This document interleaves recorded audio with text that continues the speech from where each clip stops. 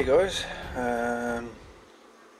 doing our little programming type of setup here today, and this one requires no computer, it requires no programming cables, no EEPROMs, no nothing.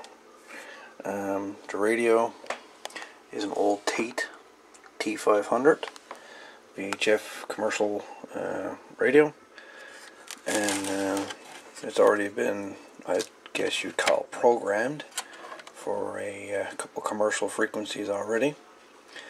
And basically there's a fair bit of information online about this particular radio. I just spent the last, I don't know, couple of hours researching about this radio. I placed a fair bit of information on my website regarding it that I found online, and basically how to program this radio.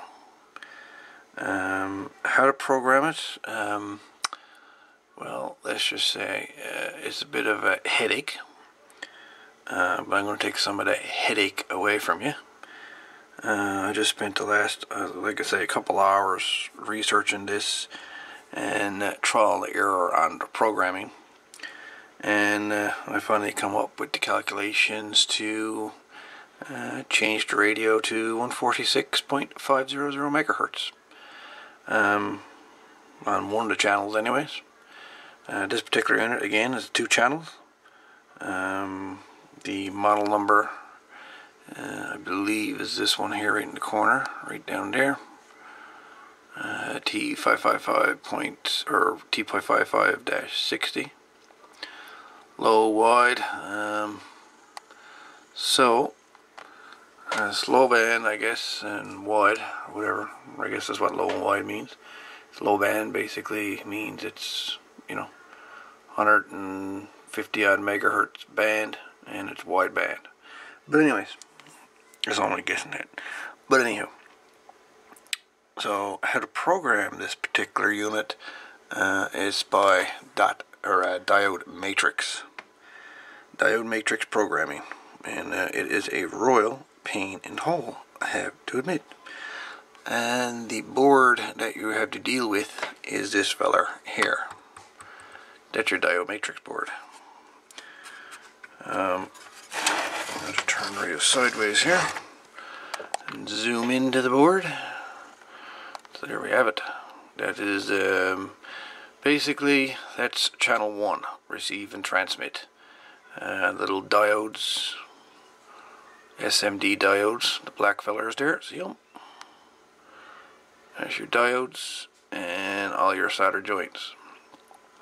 The radio's already been pre-programmed with a commercial. I'll be taking her off of that.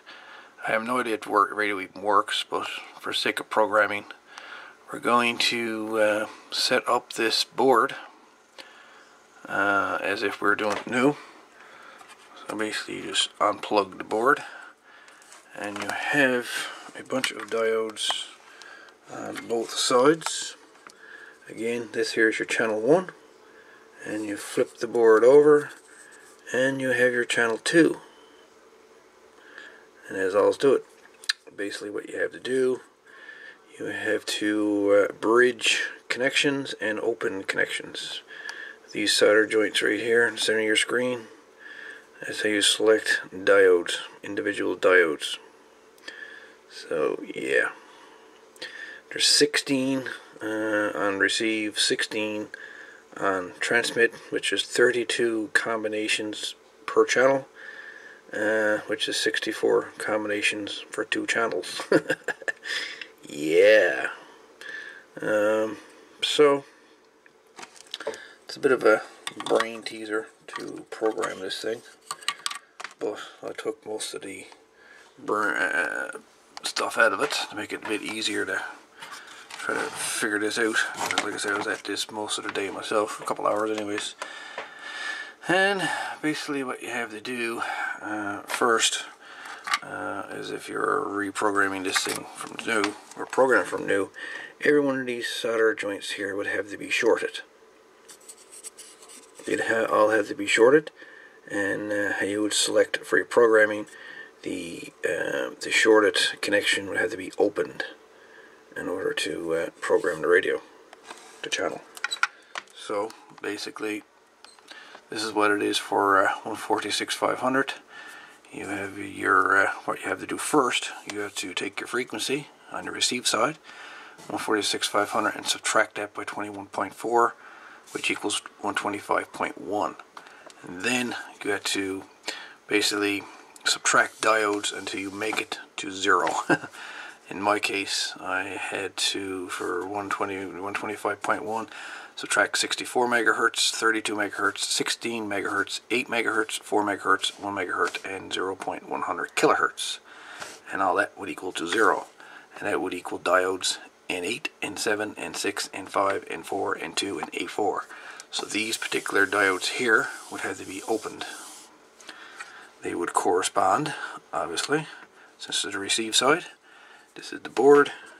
You're dealing with the receive side of the board, which is down here. And as you can see, the board is broken into two separate segments. You have A. Let me see where my finger do. A is on this side, N is on this side. So you start with 0 through 9, and then you have 0 through 5. So both sides of the board are broken up like that, as you can see. So you have to watch your N's and your A's. Make sure you're opening and closing the right diodes. So the receive side, obviously you do this side, and for the transmit for channel 1 would be the top side. So the top side, you're actually adding frequencies to equal the frequency you want to use. So obviously we want 146.500. So we're taking 128 megahertz. We're adding 16 megahertz, we're adding 2 megahertz, and we're adding 0.500 kilohertz, which will equal to 146.500, and that would equal the diodes N9, N6, N3, and N1. These four you would open up, so they're open, they're not shorted, they're open, and once you get that, then your channel 1 is set, your receive side and your transmit side ready to go. Then you just take your little board here, and you just plug it into here, and then you have to go through the alignment and everything else, which is fun. I haven't gotten into that part yet, but just for programming part of it, we will prepare the board for programming by shorting all these connections, and then we'll together we'll program this diode matrix programming board. Alright, so right now all these solder joints, all the jumpers are now closed. This is normally how you would set your board up to begin with. Normally these would all have to be closed. That's the first part of programming your diode matrix board. This particular one for this Marconi Canada, which is really a TAIT T500.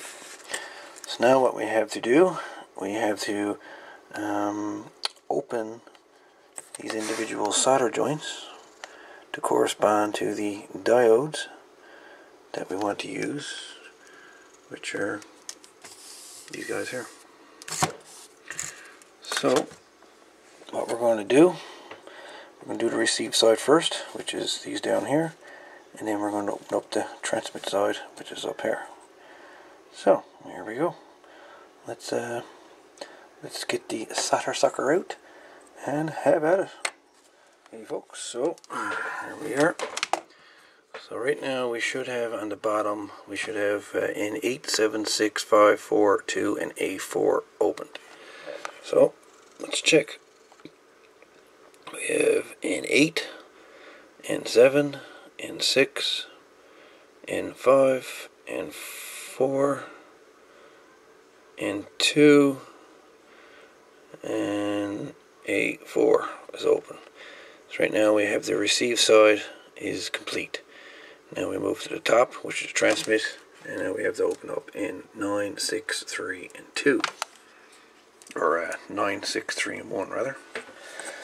So let's open up those guys. Okay, so now we have transmit side is done, so we'll go through these guys.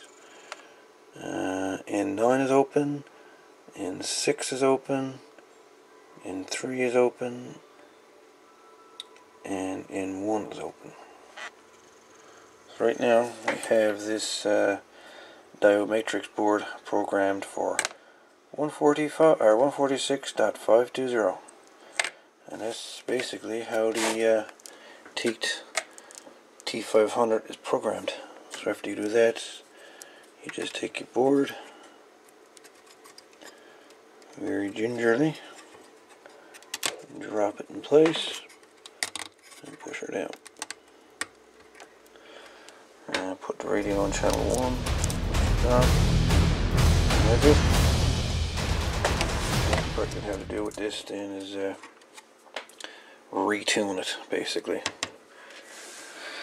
You have to retune to line up your VCOs and everything else, make sure everything's working properly. Frequency counter, the whole 9 yards. And the tune-up procedure, you can find that online as well. I also now have it placed on my website, so that won't disappear. I went on a couple of websites there today about the T500, and the web pages have since been removed. So, yeah. Got to keep the information out there. Anyway guys, that's it. That's pretty much how you program the TAIT T500 for VHF 2-meter. So that's very basically how it's done. Very basic. I may do a tuning procedure part of it shortly. We'll see. Like I haven't even tried. I don't even know if the radio even works, to be honest with you. I just want to figure out how to program the diode matrix, and figured I'd show you guys how to do it too.